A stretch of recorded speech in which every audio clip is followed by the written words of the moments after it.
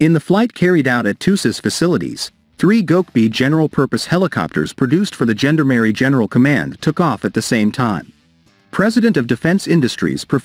Dr. Haluk Görgün, Gendarmerie General Commander General Ali Çardakcı, TUSAŞ General Manager Mehmet Demiroğlu and other officials were on the helicopters.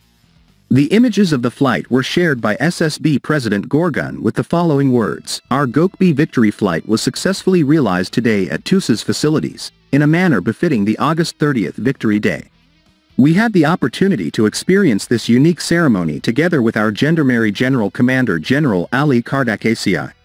It is truly a source of pride to witness the level that Turkish engineering and defense industry have reached with the vision of our President Recep Tayyip Erdoğan.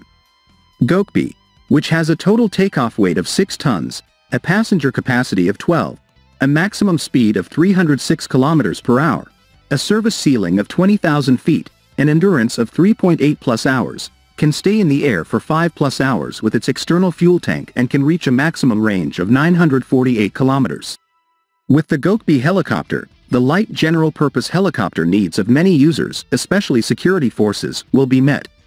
Especially the US-made UH-1 helicopters, which are in large numbers in the inventory of the Turkish Armed Forces and Gendarmerie General Command, have begun to be withdrawn from service in recent years.